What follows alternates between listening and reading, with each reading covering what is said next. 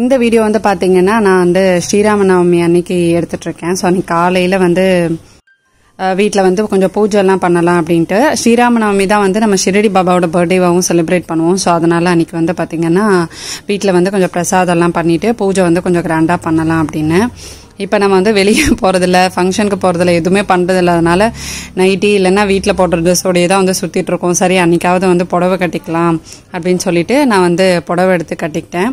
புடவை கட்டிட்டு அன்றைக்கி பூஜை பண்ணிவிட்டு சமையல் வந்து நார்மலான அன்றைக்கி சமையல் தான், பெருசாக ஒன்றும் ஸ்பெஷல் இல்லை. பட் நைவேத்தியம் மட்டும் கேசரி, அப்புறமா வந்து பச்சடி, இந்த மாதிரி பானகம், நீர், மோர் இதெல்லாம் வந்து நம்ம அன்னைக்கு ராமநவமி அன்னைக்கு பண்ணுவோம் இல்லையா. ஸோ அதெல்லாம் தான் வந்து பண்ணியிருந்தோம். சாம்பிராணி போடுறது வந்து கூட பார்த்தீங்கன்னா இப்போ வந்து இந்த டைமுக்கு வந்து ரொம்ப நல்லது அப்படின்ற மாதிரி நான் படித்தேன். அதனால் மோஸ்ட்லி இப்போ டெய்லி வீட்டில் வந்து சாம்பிராணி போடுறோம். அங்கே இருக்கிறது வந்து எம்டி கேஸ் சிலிண்டர் தான். அதனால் வந்து சொல்லாதீங்க சிலிண்டர் இருக்கு நீங்கள் சாம்பிராணி போடுறீங்கன்னு சொல்லிட்டு. ஸோ எம்டி கேஸ் சிலிண்டர் தான். சிலிண்டர் வந்து இப்போ புக் பண்ணால் வந்து வராது அப்படின்ற மாதிரிலாம் வந்து சொல்கிறாங்க. அப்படிலாம் இல்லைங்க. சிலிண்டர் வந்து புக் பண்ணால் உங்களுக்கு வந்து வந்துடுது. இந்த வீடியோ எடுத்த நெக்ஸ்ட் டேவே வந்து பார்த்தீங்கன்னா சிலிண்டர் வந்துருச்சு. ஆஸ் யூஷுவல் நம்ம எப்படி வந்து புக் பண்ணி எந்த டேஸில் வருமோ ஒரு 1 வீக்குள்ளே வந்துடும் இல்லையா. ஸோ அந்த மாதிரி தான் இப்போயும் டெலிவர் பண்ணுறாங்க. அண்ட் நல்ல விஷயம் என்னென்னா இதெல்லாம் பேசிக் தேவையான இருக்கிறதெல்லாம் வந்து கொஞ்சம் ரேட் வந்து கம்மி பண்ணியிருக்காங்க. சிலிண்டர் வந்து பார்த்தீங்கன்னா 60 ரூபாய் கம்மி பண்ணியிருக்காங்க. 860 இருந்தது, இப்போ வந்து 800 ஆயிடுச்சு. ஸோ அதனால் இது வந்து விலையும் கம்மி பண்ணியிருக்காங்க. சீக்கிரமாக வந்துடும். அதனால் இதெல்லாம் ஜஸ்ட் ரூமர்ஸ் தான், பயப்படாதீங்க. நான் அப்படியே அந்த ரொட்டீன் வந்து ஷேர் பண்ணுறேன்.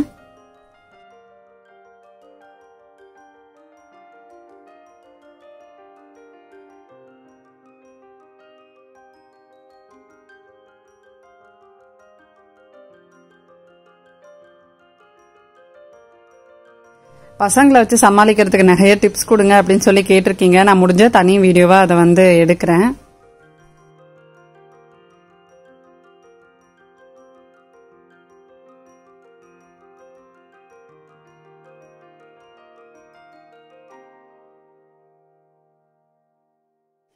இப்போ வந்து காலையில் அன்றைக்கி டிஃபன் இல்லை, சரின்னு சொல்லிட்டு கொஞ்சம் காஃபி குடிச்சிட்டு நான் வந்து கொஞ்சம் எடிட்டிங் வேலைலாம் இருந்துச்சு, அதெல்லாம் பண்ணலான்னு சொல்லிட்டு.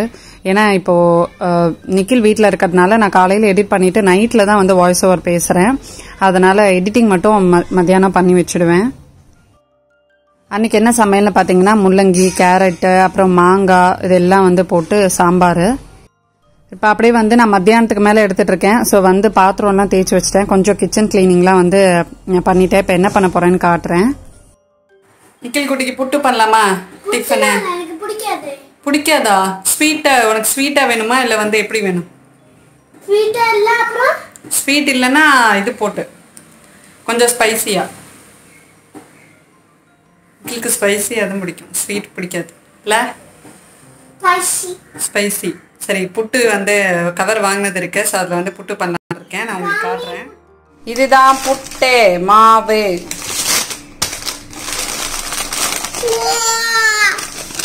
வந்து ஸ்வீட் ரைஸ் போட்டு கார ரைஸ் போட்டு இருக்கு. என்ன பண்ணுறதுன்னு டிசைட் பண்ணுவோம். ஸோ இதில் தான் எனக்கு வந்து புட்டு பண்ண போகிறேன். ஃபர்ஸ்ட் கொஞ்சம் ஸ்வீட் பண்ணிவிட்டு கொஞ்சம் காரம் பண்ணலாம். எப்படி பண்ணுறதுன்னு பார்க்கலாம். இது வந்து பார்த்தீங்கன்னா இன்ஸ்டன்ட் நம்ம கடையில் விற்கும் இல்லையா, அது வாங்கி ரொம்ப நாள் ஆயிடுச்சு. லாஸ்ட் மந்த் வாங்கினது. அப்புறமா வந்து அந்த ட்ரம்லேயே இருந்துச்சு. சரி இன்னைக்கு வந்து மத்தியானம் எடுத்துட்டு ஈவினிங் ஸ்நாக்ஸ் மாதிரி பண்ணலாம் அப்படின்னு சொல்லிட்டு. இதுக்கு நம்ம வேகெல்லாம் வைக்க வேண்டாங்க. இதை வந்து போட்டுட்டு கொஞ்சம் வெந்நீர் போட்டு ஊற்றி வச்சுட்டிங்க அப்படின்னா உங்களுக்கு வந்து நல்லா வெந்து உங்களுக்கு அந்த புட்டு கன்சிஸ்டன்சி எப்படி இருக்கும் அந்த மாதிரி வந்துடும். அவ்வளோதான். இது ரொம்ப ஈஸியாக சிம்பிளாக புட்டு பண்ணணும்னா இந்த மாதிரி நீங்கள் வந்து பண்ணிக்கலாம்.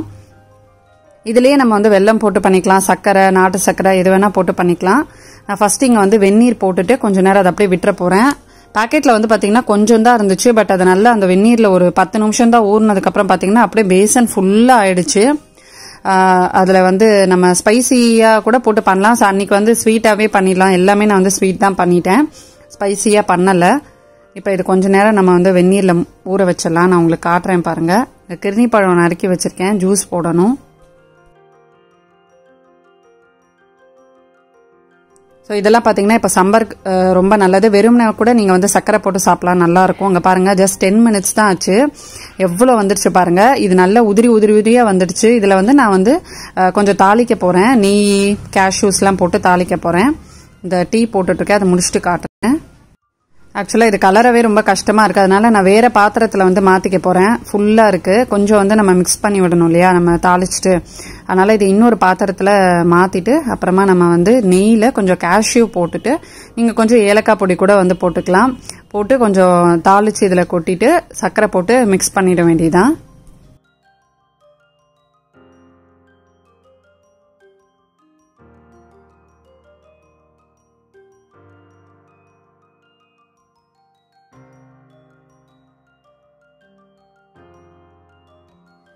இப்போ இங்கே கேஷ்யூலாம் வந்து ரெடி பண்ணியாச்சு. அங்கே வந்து நெய் வச்சுருக்கேன். என்ன பண்ணணும்னா ஃபஸ்ட்டு வந்து அந்த நெய்யில் இதை போட்டு நல்லா பரட்டிட்டு ஆஃப் பண்ணிவிட்டு, இல்லைன்னா கடைசியாக கொஞ்சம் தேங்காய், ஒரு கப் அளவுக்கு தேங்காய் போட்டு அதையும் நெய்யில் லைட்டாக வறுத்துட்டு அதில் வந்து போட்டுருங்க. பச்சையாக தேங்காய் போட்டிங்கன்னா ஒரு மாதிரி இருக்கும், அதனால் கொஞ்சம் நெய்யில் வறுத்து போட்டிங்கன்னா நல்லா வாசனையாக இருக்கும். அவ்வளோதான், ரொம்ப சிம்பிள். இதுலேயே வந்து நம்ம ஸ்பைஸே எப்படி பண்ணுறதுன்றது வேணால் நான் வேறு விலாகில் வந்து ஷேர் பண்ணுறேன்.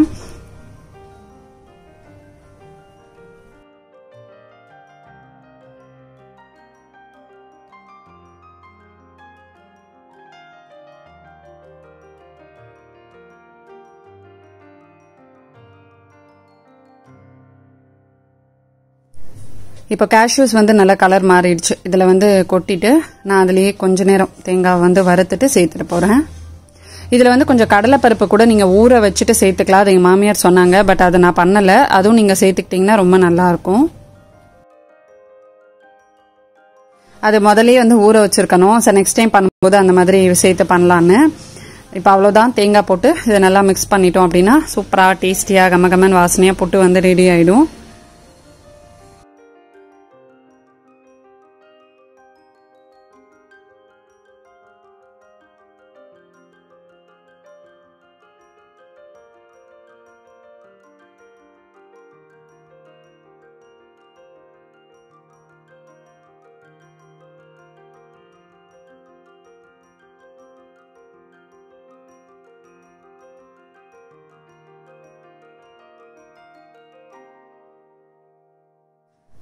சர்க்கரை வந்து இன்னும் கொஞ்சம், ஆக்சுவலாக நாட்டு சர்க்கரை வந்து பார்த்தீங்கன்னா இல்லை, கொஞ்சம் தான் இருக்குது.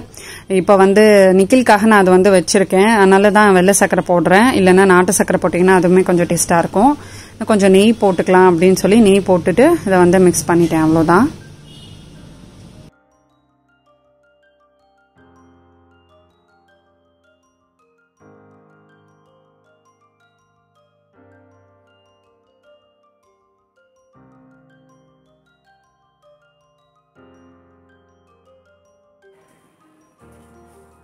புட்டு ரெடி ஆயிடுச்சு. எல்லாருக்கும் இதை வந்து சர்வ் பண்ணிடலாம். ஸோ தூங்கி எல்லாருமே வந்து எந்திரிச்சாச்சு. இப்போ கொஞ்சம் நேரம் மொட்டை மாடிக்கு போவோம். இப்போ இந்த டைமில் வந்து பார்த்தீங்கன்னா நிக்கில் கொஞ்சம் நேரம் மேலே போயிட்டு ஒரு 1 hour 1.5 hours வந்து நல்லா ஓடி விளையாடிட்டு இருப்பான்.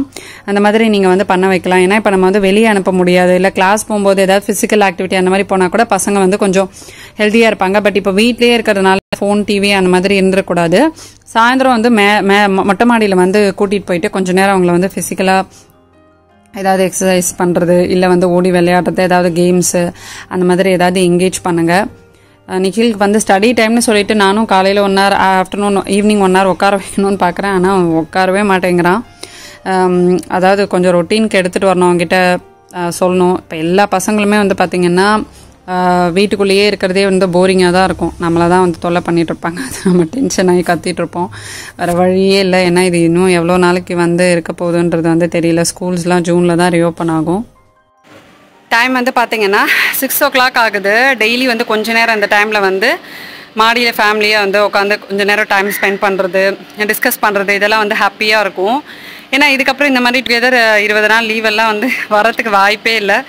இந்த லீவ் முடிஞ்சதுக்கு அப்புறமாவே வந்து பார்த்திங்கன்னா ஒர்க் ப்ரெஷர் வந்து ரொம்ப ஹெவியாகிடும். ஸோ இது மாதிரி இன்னொரு டைம் நமக்கு அமையுமான்றது தெரியல. அதனால் ஃபேமிலியோட நல்லா டைம் ஸ்பெண்ட் பண்ணுங்கள். ஆக்சுவலாக வந்து நாங்கள் வடலூர்லலாம் இருக்கிறப்போ, சின்ன பசங்களாக இருக்கிறப்போ கரண்ட் போயிடுச்சுன்னா என்ன பண்ணுவோன்னா, எல்லோரும் வந்து வீட்டுக்கு முன்னாடி வராண்டா மாதிரி இருக்கும்.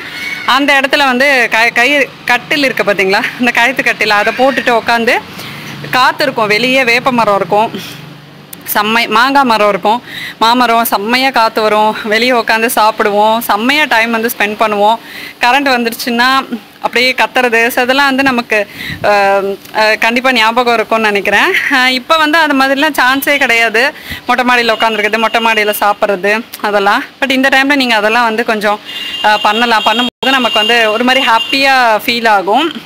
இன்னொரு நல்ல விஷயம் என்னன்னு பார்த்தீங்கன்னா, நிறையா ஃபேமிலிஸ் வந்து மொட்டை மாடியில் பார்க்க முடியுது. பசங்கள்லாம் வந்து மேலே வந்து விளையாடுறாங்க, ஃபேமிலியோடு உட்காந்து மேலே டைம் ஸ்பெண்ட் பண்ணுறாங்க. சுற்றி வந்து மொட்டை மாடியில் வந்து டெய்லியுமே வந்து இந்த டைமில் ஃபேமிலியோடு வந்து உட்காந்துக்கிறாங்க. இந்த டைம்லலாம் வந்து பார்த்திங்கன்னா ஆஃபீஸ்லேருந்து வரதே லேட் நைட் வருவோம், பசங்க கிளாஸ் போகிறது படிக்கிறதுன்னு சொல்லி ரொம்ப மெக்கானிக்கலாக போயிட்டுருக்கோம் லைஃபு. பட் நம்ம சென்னையில் இந்த மாதிரி ஒரு சுச்சுவேஷன் வந்து நம்ம எதிர்பார்க்காத ஒரு சுச்சுவேஷன். தயவு செஞ்சு இதை வந்து என்ஜாய் பண்ணுங்கள். இதெல்லாம் ஒரு நல்ல விஷயம் இந்த ஸ்ட்ரெஸ்ஸில் கூட. ஸோ ஃபேமிலியோட டைம் ஸ்பெண்ட் பண்ணுங்கள், மேலே வந்து சாப்பிடுங்க, அந்த மாதிரிலாம் என்ஜாய் பண்ணுங்கள். நாங்கள் அந்த மாதிரி தான் டைம் ஸ்பெண்ட் பண்ணிகிட்ருக்கோம். ஸோ இதை உங்ககிட்ட ஷேர் பண்ணணும்னு நினச்சேன், அதனால தான் வந்து ஷேர் பண்ணுறேன். ஸோ நீங்களாம் எப்படி டைம் ஸ்பெண்ட் பண்ணிகிட்ருக்கீங்க அப்படின்றதையும் கீழே வந்து எனக்கு சொல்லுங்கள் கமெண்ட் செக்ஷனில். நிக்கல் குட்டி குளிக்கவே இல்லை, இன்னும் லீவில் இருந்தால் குளிக்கிறதே கிடையாது. நாரப்பையன்